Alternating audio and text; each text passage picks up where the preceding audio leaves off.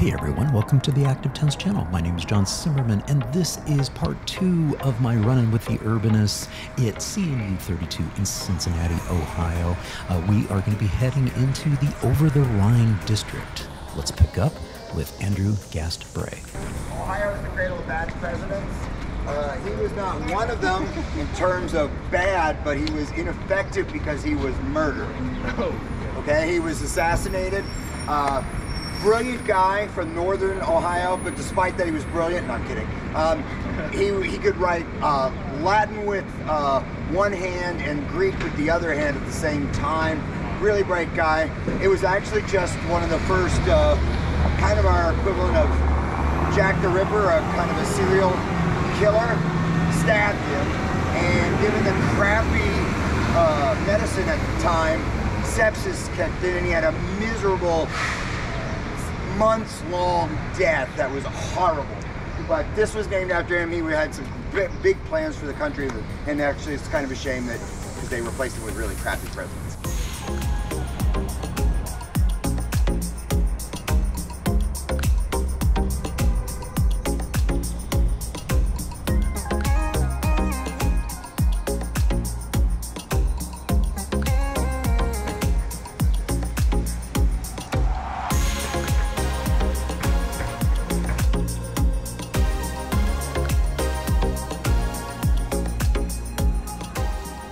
Kroger buildings, we'll talk about that briefly.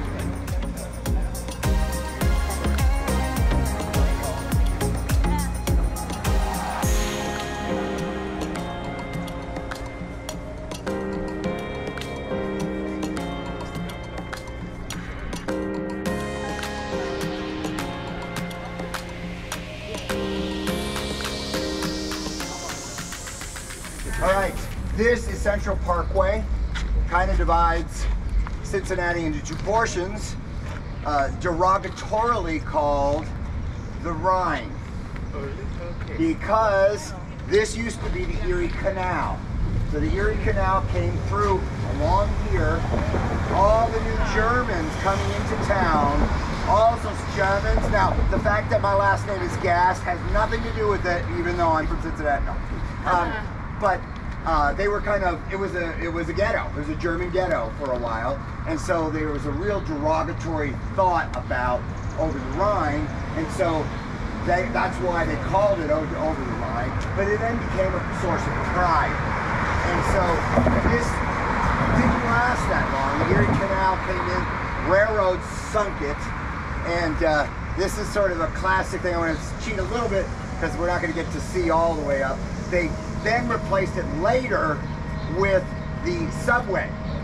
The only one of the few subways that was completed and never used. They had the tunnels and everything. Part of the tunnels up at the university were used for wind tunnel experiments, and those are still in the best shape because obviously they need to maintain it. But it's just funny because every time they do something in Cincinnati, they stop, which is why Mark Twain famously said about Cincinnati, oh, if the world were to end tomorrow, I think I should go to Cincinnati. Everything happens 7 years later.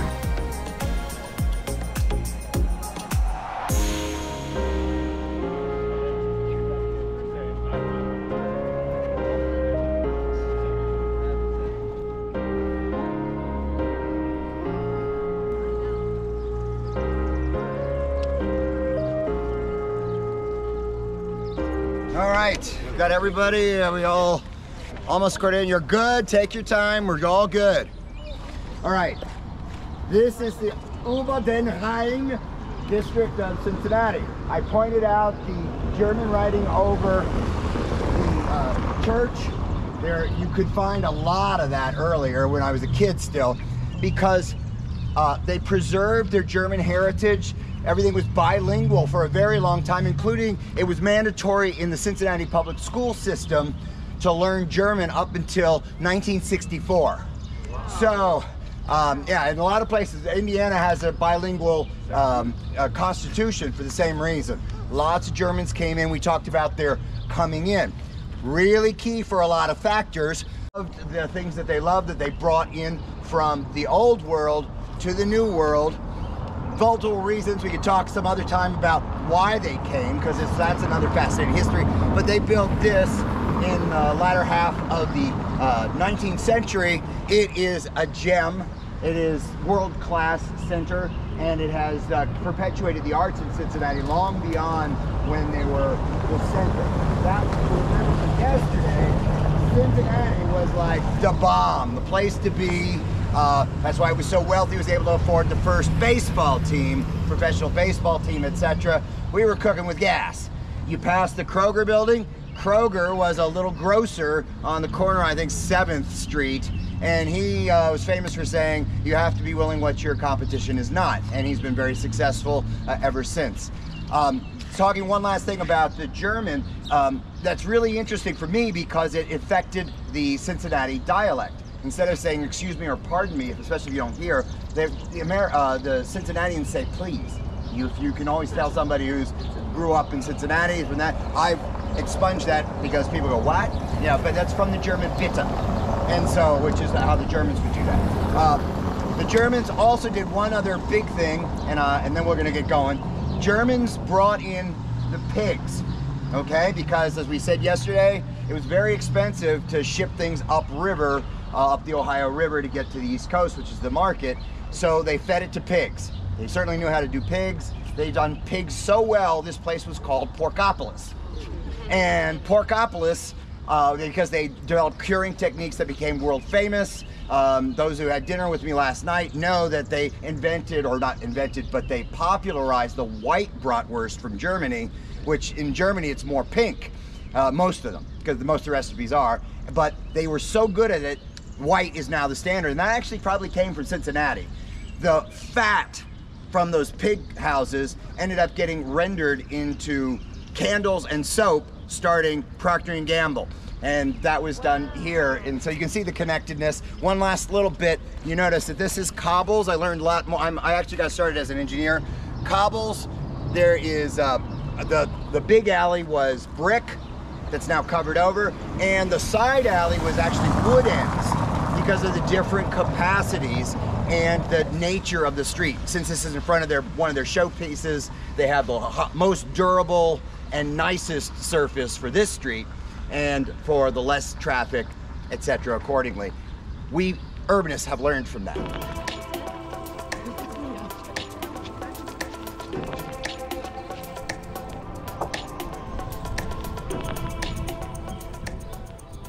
All right. Geez, what's the point of these little fences? This is the historic one. They would drive pigs to market this way, and that's to keep them out of their garden.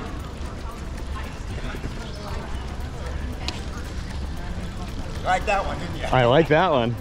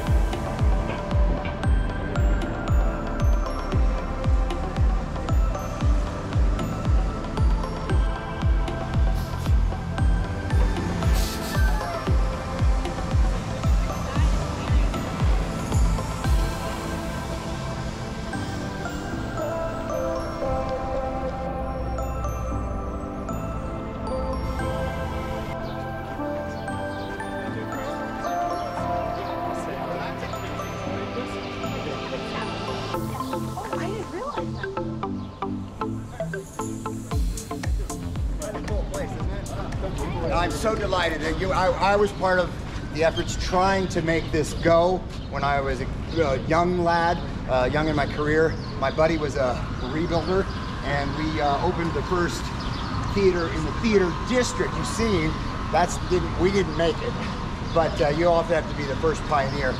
That was right across from Music Hall. Okay. But the rest has really come forward. You can see how lovely they've done. Finley Market obviously served this district for, it's the oldest continuously operated open air marketplace, and now closed marketplace, but still open in Ohio. It's and probably the Midwest. So beautiful place, great place to go, and we're gonna move along.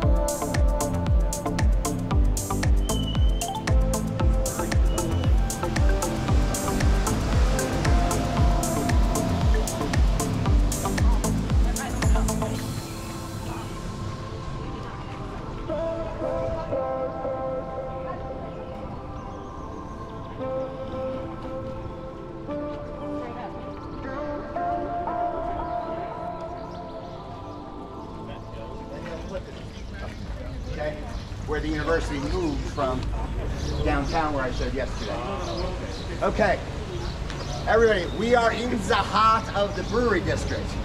It's got a lot of hard-working Germans from the Neckar Valley. Keep them going in the summer. Another Cincinnati invention.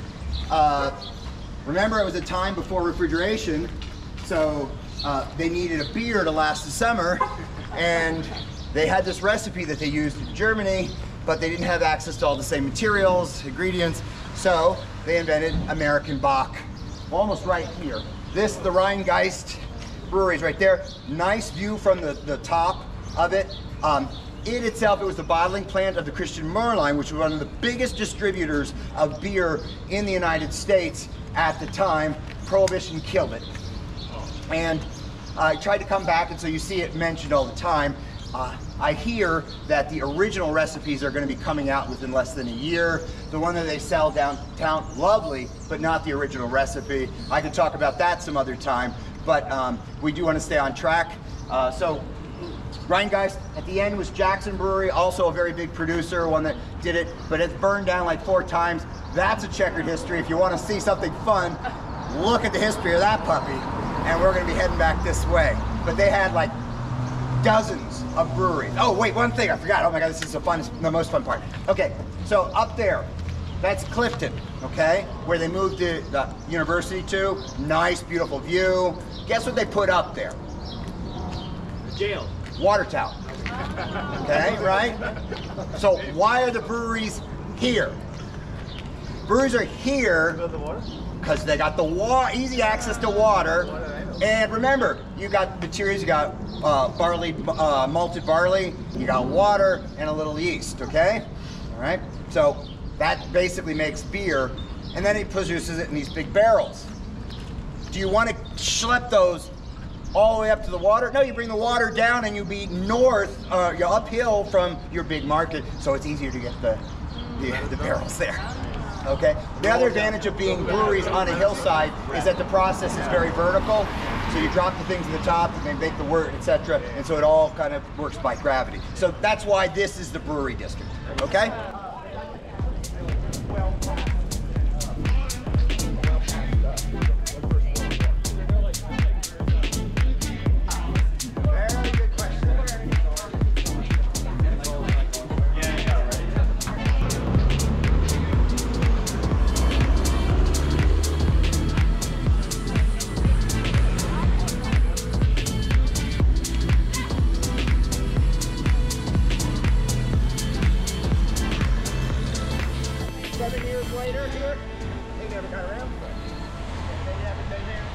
The subway, keep an eye on that for me. So they never ended up really working both, okay? So as a result, this has stayed and it got devolved, and the replacement for the subway is right parallel, which is I-75, to your question, which ruined the prospects for the subway. See the pattern in Cincinnati? So I kind of love it, you know, as a hobbyist historian. Right over there is where they had Crosley Field. The first night game of baseball was right over there, one of the first major stadiums. Pal Crosley. How does this guy look like dry?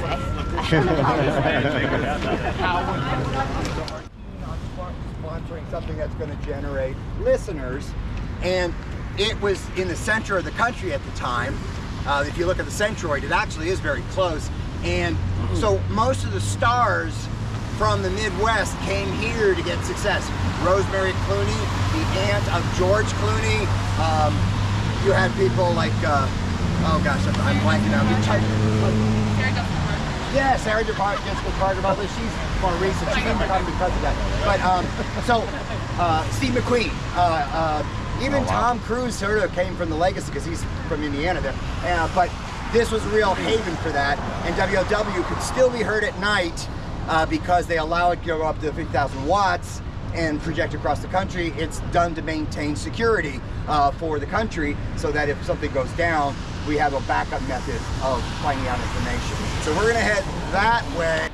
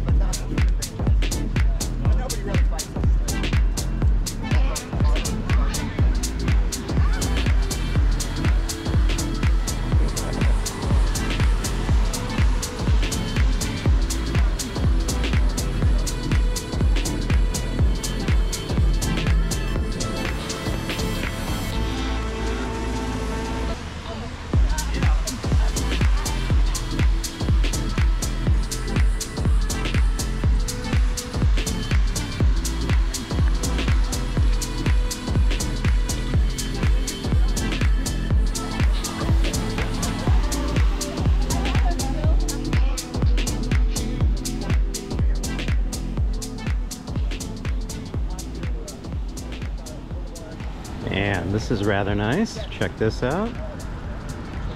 Again, this feeds into the MLS stadium for the football club, FC Cincinnati.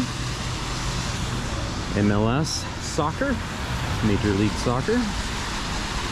Again, really nice to have this level of detail to encourage more people to get to the game via bike.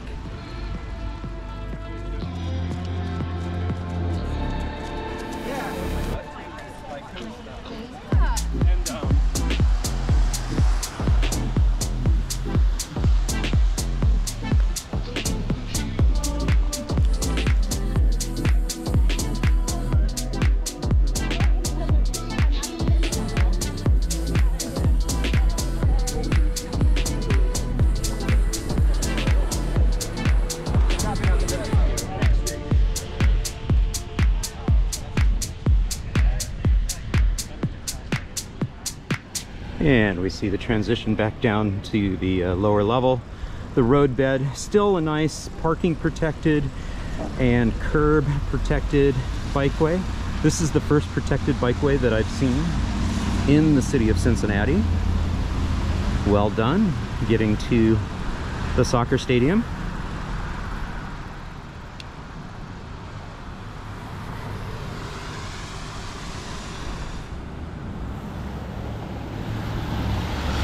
See the integration with the transit stop.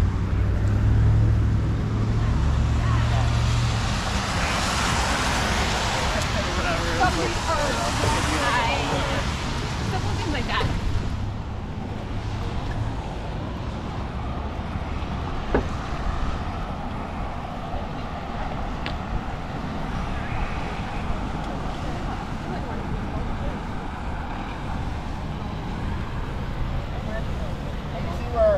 Half the way on the halfway back, so we got plenty of time. We're gonna go down that way, but I want to use it. That's the back end of the music hall this, oh, I don't know if you saw Warner Brothers Pictures, to my point. They do, for whatever, because it's a good centralized location, big on the arts, have huge investment in the arts. The University of Cincinnati has an amazing program that is world famous, gets Starker and lots of these really great people. Anyhow, that is the public radio station. I've been in the booth with my best friend at the time, late at night when no one was listening, whispering some facts to what was going on. Wonderful asset, great jazz.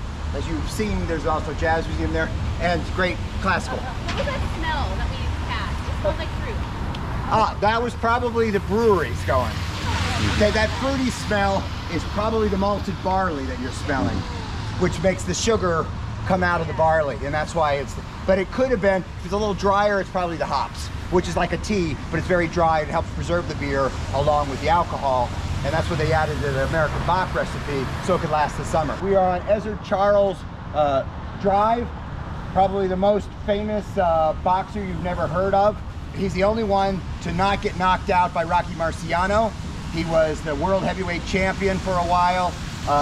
Had tremendous, but he had Lou Gehrig's disease. So most of the rest of his career after he was the world champion and then kind of set back, was trying to take care of people with diseases, and he was a big spokesperson for it. So they named this boulevard after him, which goes out, and you'll see, I will try to get you to see the largest hemi-dome in the world, Union Terminal. Most of this information that I have can be found at the Cincinnati Historical Society, which has also got a stop up there. How are we doing on time? Nestled between the highway and the main road and all these new Yeah, so buildings. when What is it? it's the Western District. I'm going to talk about that in just a second, as soon as we get across the street. I just wanted you to be able to see, because you get a better route. When we go across this street, I want you to look down. This is all, I think, part of one of the Hope projects. Beautiful, redone. This was a historically African-American neighborhood. There are plaques to lots of big significant events in Cincinnati history in regards to, because remember, this was the first stop in free territory for the slaves. So they tended to land here. So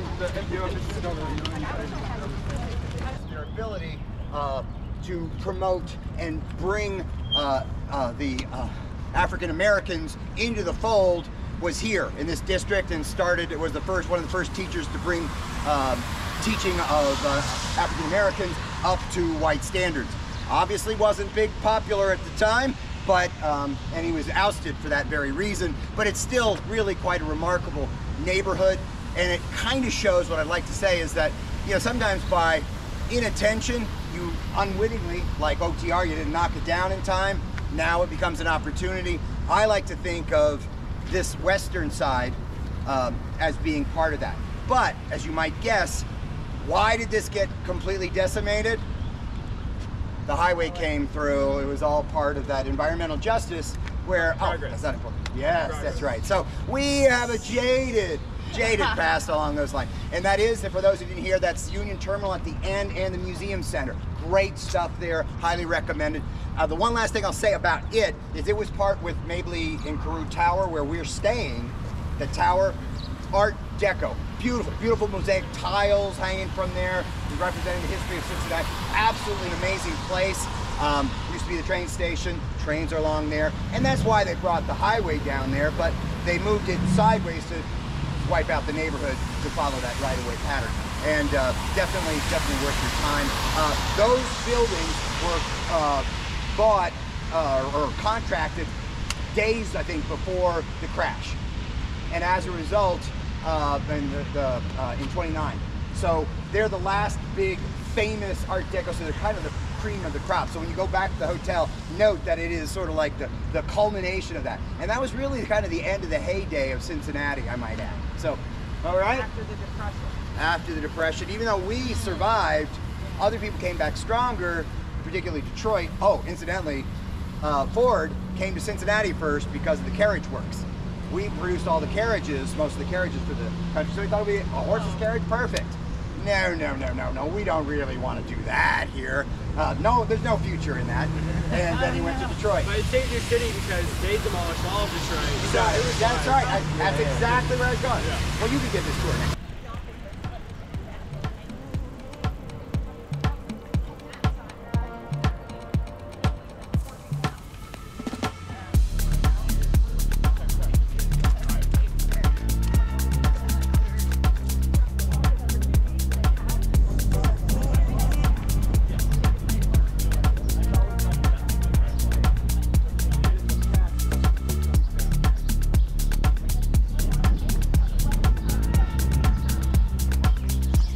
Look at this street.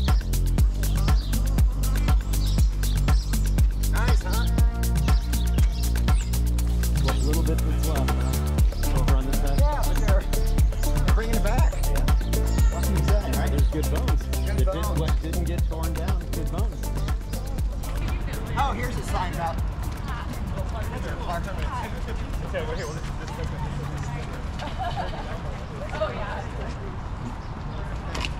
You can tell separation, African Americans, German Americans, canal. Okay, so this was the African American side, and a place that was the bottomlands. And if you notice, everything drops. Okay, this is the old Ohio River bank that you're on. See, it drops down. The Ohio River used to flow north-south until the last ice age. And so it created this huge path that is this wide, fertile valley that ended up replacing the, and where a lot of those grains and things we were talking about, all that sediment getting deposited there. And so it was unfettered. All farmland got converted to industry, including General Electric. And I started with that there yesterday, one of the founders of this area. Another story. But I just wanted you to see that because things change and it opens up new opportunities, historically, prehistorically, and certainly for Cincinnati, sometimes being a little slow to act is a benefit. We're gonna head this way.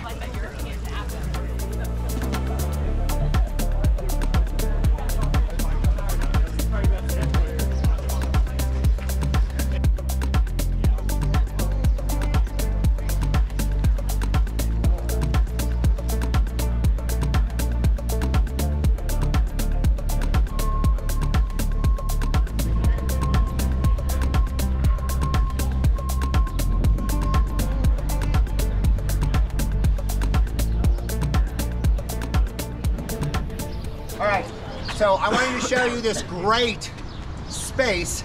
You see that we've got a project with the urban street stuff going on, early tactical urbanism. That's City Hall, beautiful Richardsonian for those in architecture.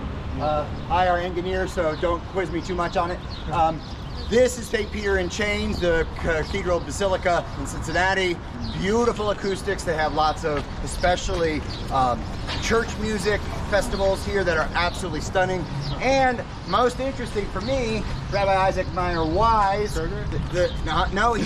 he started the reform movement of Judaism here in Cincinnati. It was the theological heart of Judaism for a very long time, and still is considered. They have a really extensive library, etc. It just goes to show that even though you have those enclaves and they're wonderful, they have a downside and they have an upside.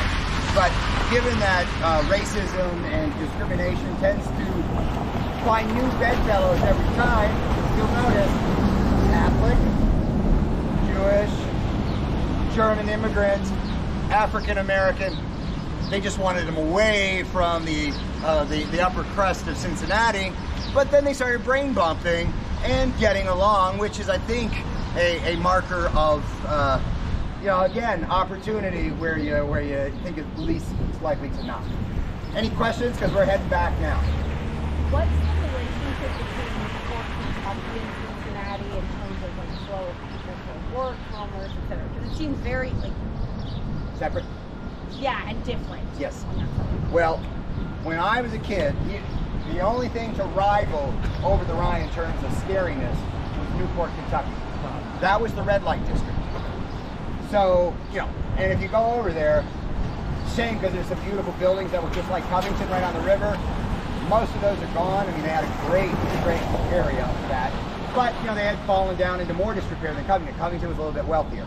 And so it kind of got squidgy, and as a result, they almost raised it. But they did raise the stuff on the river to make that great levee, because in Covington, as you saw, those beautiful mansions were still maintained well enough to keep them. And so you don't get right on. So the most interesting thing about Covington is actually their main square called Mainstrasse Village. Beautiful German history, they're half timber, absolutely gorgeous. Lots of things around it, but that's not right on the river. So Newport took advantage of that with the aquarium, largest collection of riverine aquatic life. I think at the time it was in the world. I don't know if it still is, but still a remarkable place. Definitely worth the jump across the Purple People Bridge, which is a former railroad bridge they converted for pedestrians. Well, folks, that's all she wrote. We're heading back to the hotel now. Thank you so much for tuning in. I hope you enjoyed this video into the Over the Rhine district and picking up on some of the history of Cincinnati. Really do appreciate it. Hey, if you enjoyed it, please give it a thumbs up. Leave a comment down below and share it with a friend. And if you haven't done so already, it'd be honored to have you subscribe to the channel.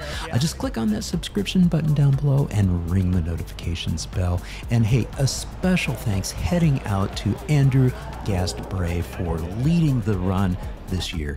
Thank you so much, Andrew.